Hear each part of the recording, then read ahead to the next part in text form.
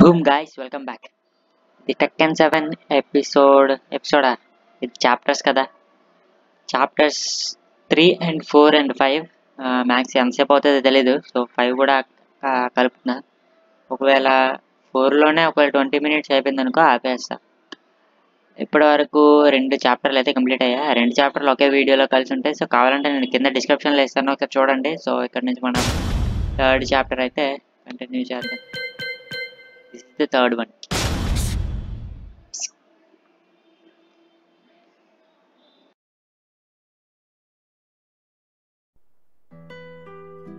It all started with an explosion in the heart of the Mishima estate. At the time, the media reported it as an unfortunate accident.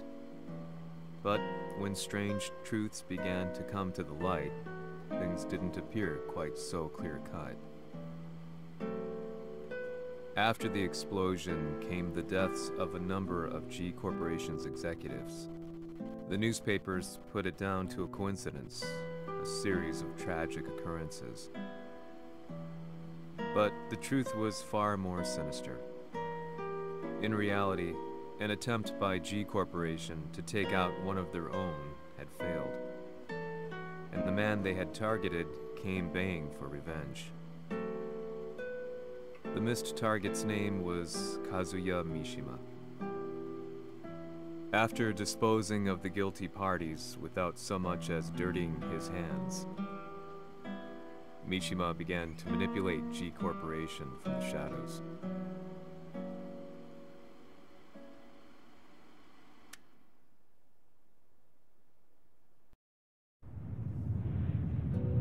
A serious marksman? Says here they're based in Italy. A society of exorcists who've historically held influence throughout Europe. What are you planning this time? ジンが財閥を使ってめちゃくちゃしよったからな。世界を掌握するためにはカズヤを倒すだけでは意味がない。世界中の世論を味方につけねばならん。Surely you can't be planning on using the society's underground network? G 社のトップがデビルであることが知れ渡れば、晴れて人間であるわしの正当性を主張できる。今回の大会はその格好の宣伝の場となるじゃろう。間もなくじゃ。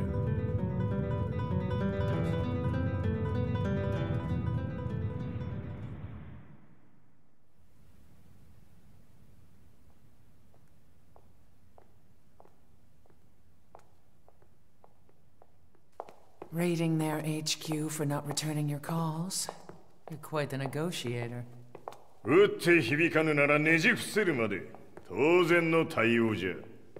If you say so.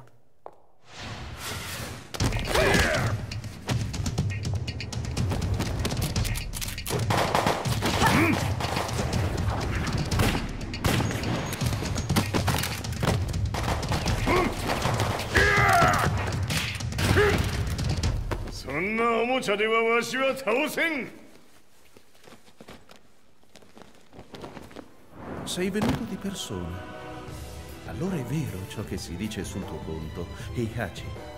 貴様が最強のエクソシスト、クラウディオか。Mi sembrava di aver declinato la tua offerta. I cacciatori Sirius sono unici al mondo e siamo sempre stati indipendenti. Non intendiamo metterci al servizio dei capricci di qualche corporazione. それは貴様の事情だ。わしの事情ではない。くだらん交渉は終わりじゃ。わしがここに直々参った意味分かっておろう。Se è così, dovrò escogitare un'altra soluzione per farti ragionare. Osserva!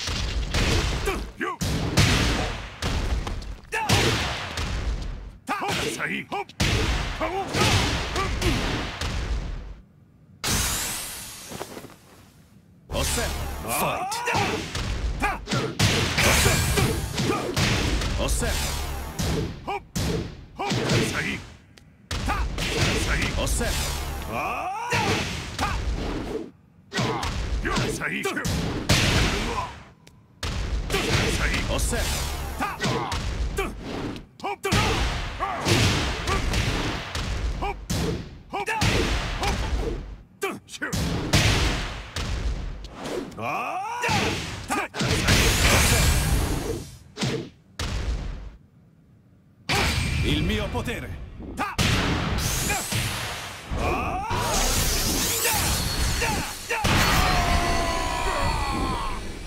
You lose. Se è così, dovrò escogitare un'altra soluzione per farti ragionare. Osserva. Fight.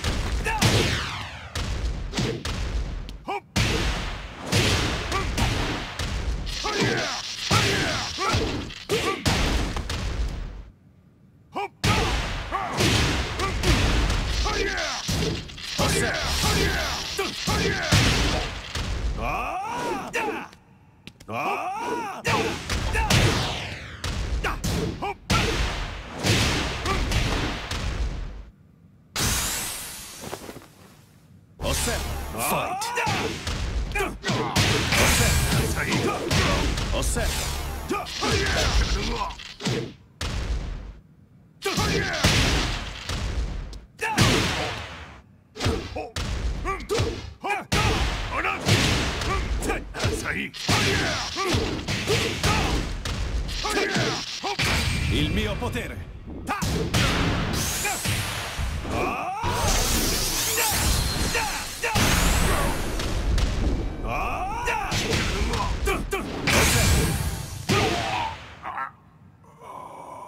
You lose.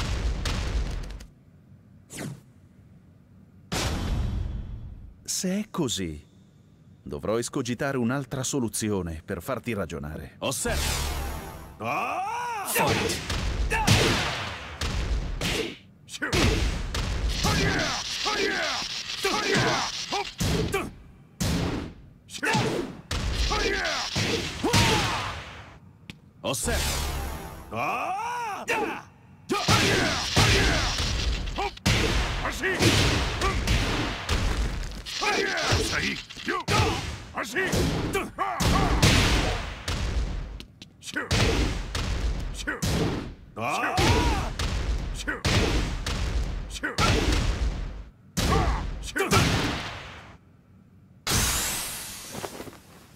Osserva. Fight.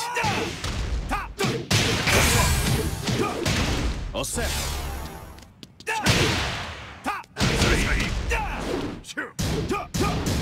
Osserva.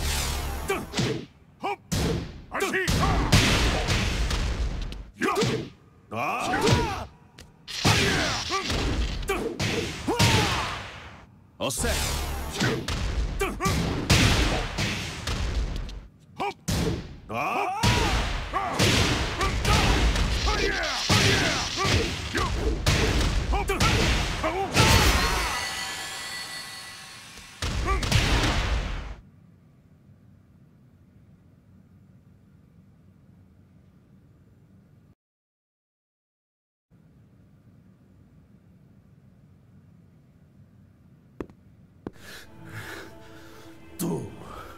Tu sei un umano, con la forza di un demone. そうじゃ。わしは正真正銘人間様だ。しかし、わしの息子和也は違う。Questo demone, vuoi davvero opporti a un simile abominio? じゃから再三通告したはず。わしとお前の目的は同じ。共にデビル討伐を目論むものじゃと。拳での決着はついた。貴様には世論の先導に一役買ってもらうぞ。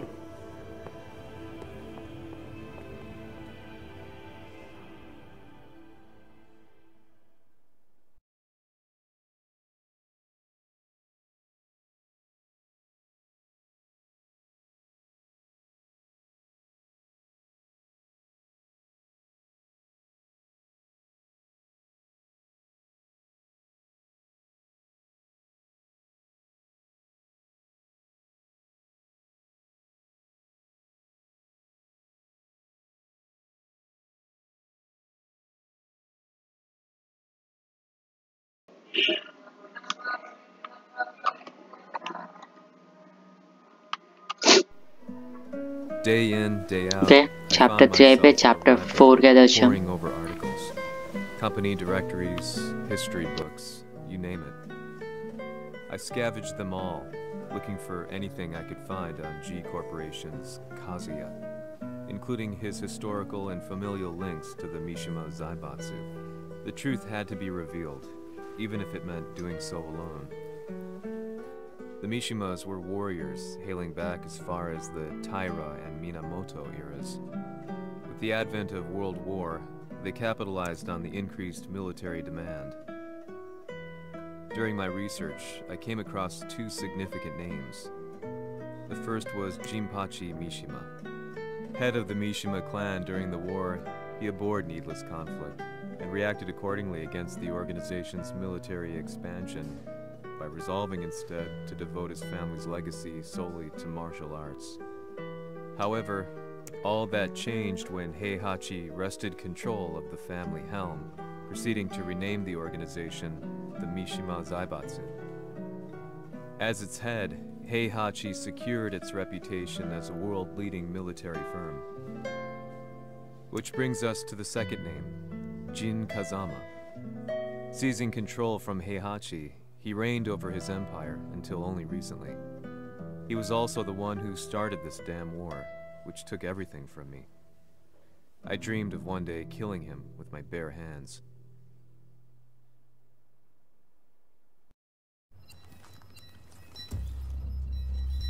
Devil という存在を世に知らしめ、わしの正当性を主張するには、やはりジンは外せん。Jin Kazama. So che il suo demone interiore supera perfino quello di Kazuya. Un momento. Chi fosse lui? Do you know something? Ci hanno riferito che un essere disumano è apparso in Estremo Oriente.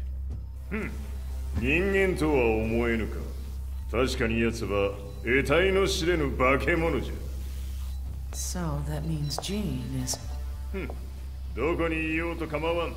とにかく何としてでも見つけ出し、ここに引っ立ててくるのじゃ。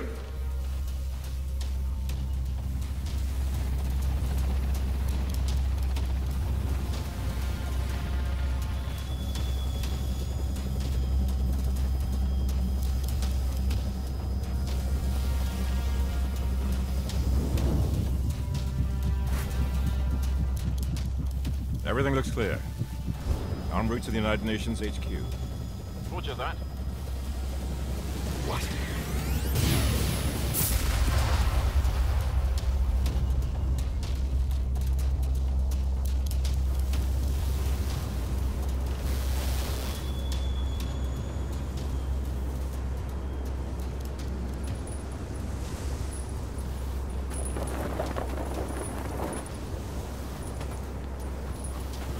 Freeze!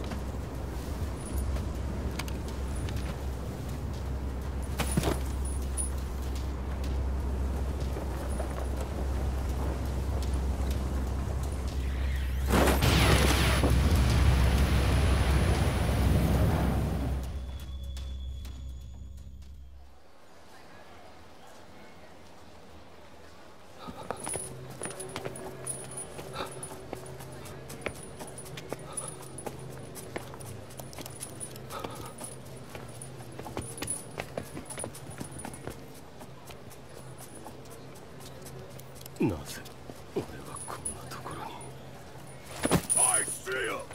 That way!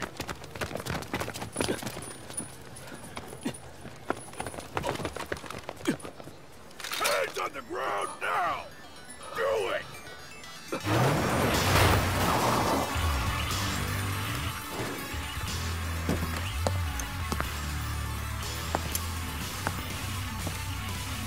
Worry not. こいつは俺が預からせてもらう。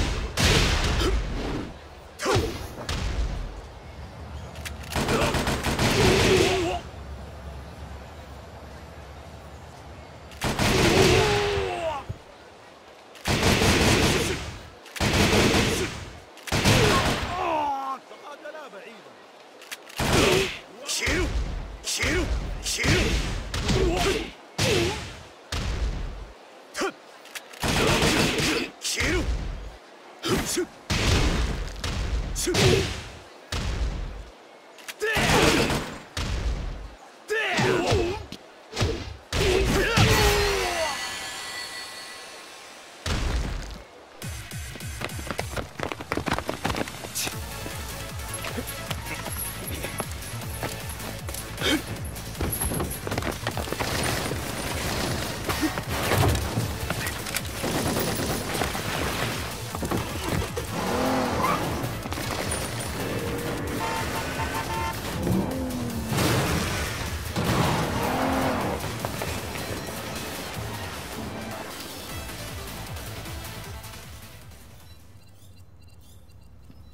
東にて風間陣の姿を捉えました。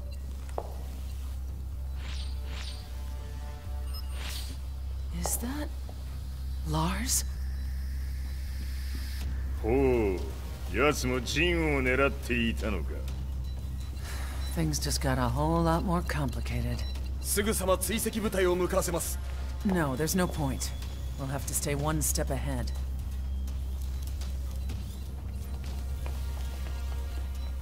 Ma se l'essere disumano in Estremo Oriente non era Jin, chi era?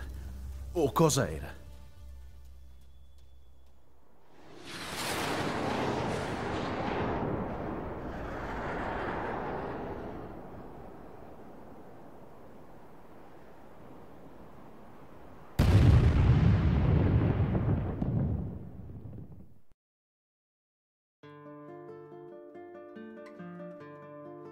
This lead sent me on a journey through countless documents, where I finally found her name Okay, in a guys. single paragraph.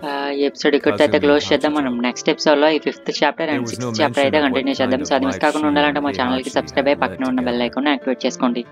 But it Thank you for confirmed watching. that Heihachi Bye bye was now. Kazuya's father and Boom. Kazumi his mother.